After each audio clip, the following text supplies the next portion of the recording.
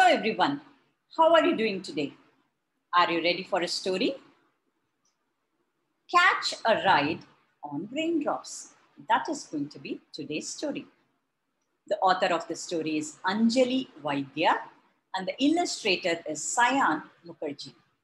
And the publisher of this book is Pratham Books. Splash in the puddles, jump in the rain. It's a rainy time. Such a fun time, right? Look at all the kids. They're all looking so happy, so jubilant because it's raining. What are they doing? They're splashing in the puddles. They're jumping and playing in the puddles. Puddles are these small pools of water that gets collected when it rains. On the ground, you can find small pools of water, right? Little bit of water everywhere. Those are called puddles. And they're splashing and jumping in the puddles. Catch a ride on raindrops falling from the sky. The rain is falling from the sky, from the clouds, right? Now we are going to ride on it and see the journey that a raindrop takes. Rain hits the ground and seeps far below.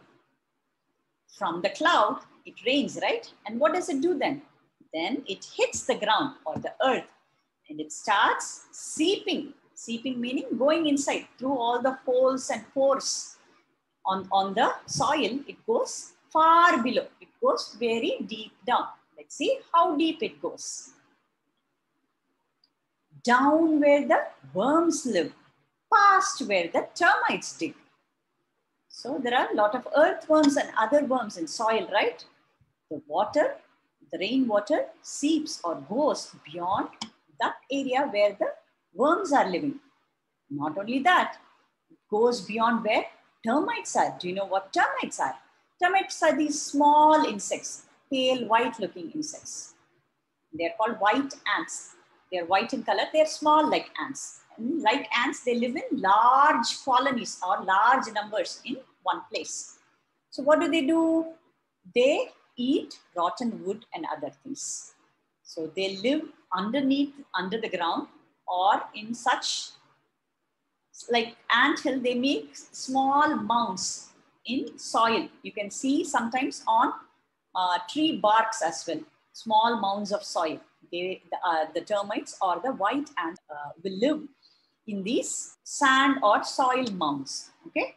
And underneath also they live, under the ground also they live, and the water or the rainwater is seeping beyond that. Snakes slide and ants creep, down the rain seeps. So you can see the snake that is also living underground. Ants, ant hills they would have built it underground. Look at rats, they also live underground, right?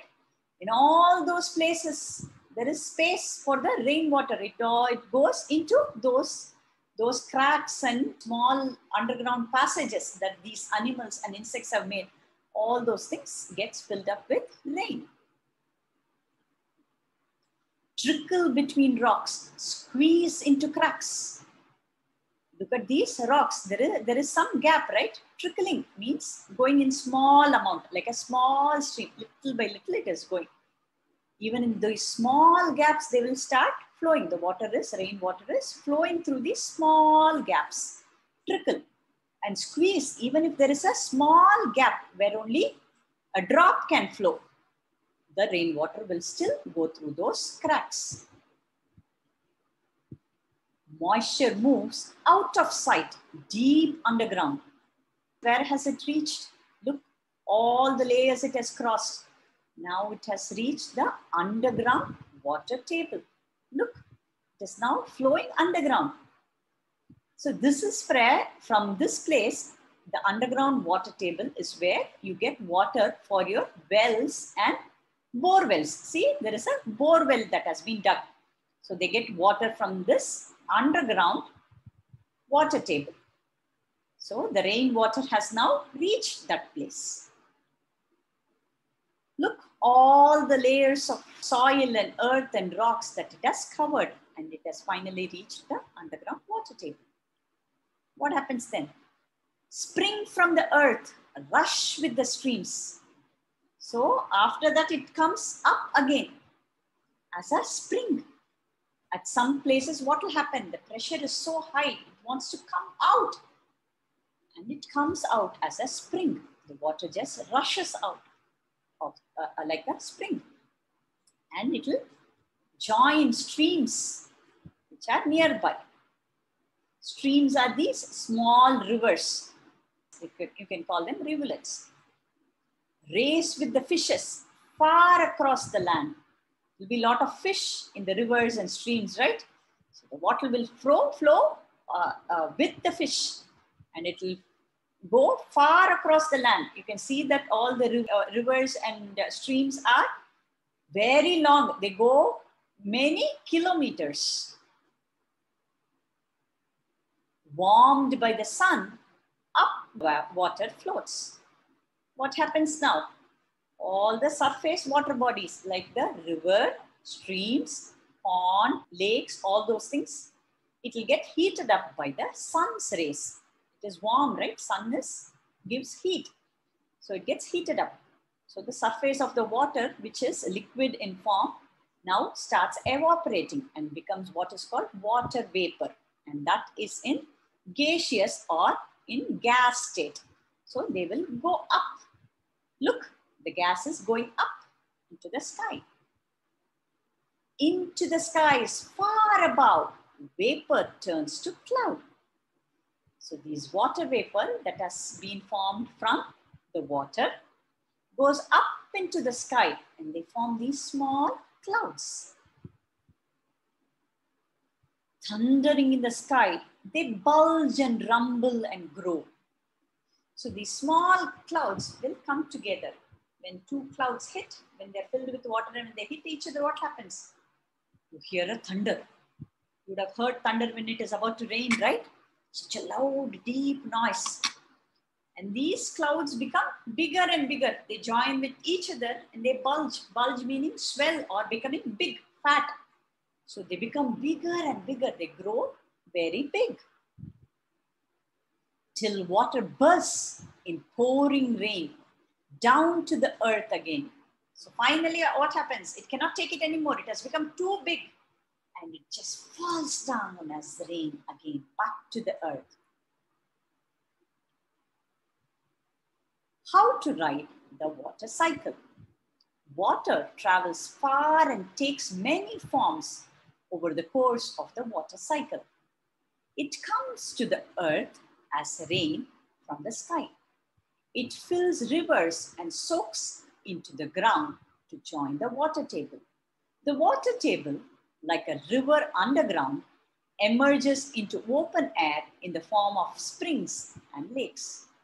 Water travels up into the sky as vapor when it is warmed by the sun and comes together as wispy clouds.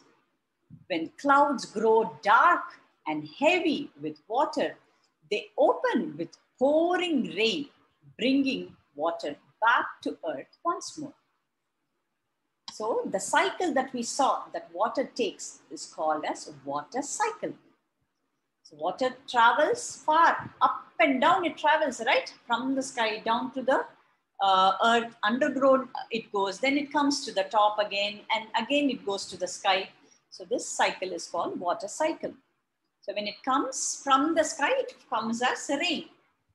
As from rain, it starts filling up the earth's surface as either waters, as rivers, lakes, ponds, etc.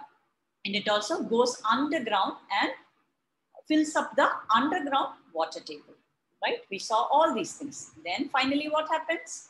The surface water, when it starts getting heated up by the sun, that becomes water vapor and goes up again to the sky, forms big clouds, and then starts pouring down again as rain back to earth. So this cycle, which the water takes, is called as water cycle. Let us look at some of the difficult words that we saw in today's story. Puddle, a small pool of water, especially of rainwater on the ground. Seep. Seep means flow slowly through pores or holes. Termites, a small insect which lives in large colonies. They feed on wood and lives within a mound of cemented soil. The picture that you see on your screen is that of a termite and a termite's house. Trickle. Trickle means flow in a small stream, very small stream. Squeeze. Squeeze means manage to get through narrow space. You are squeezing yourself. There is a very small space, you are trying to somehow go into that. Bulge. Bulge means swell or become big. Rumble. Rumble means make a continuous, deep, echoing sound. You would have heard the thunder, right? You can hear that it is so deep, big, deep sound. And it has that echo kind of effect. So that is called rumbling. Try these questions.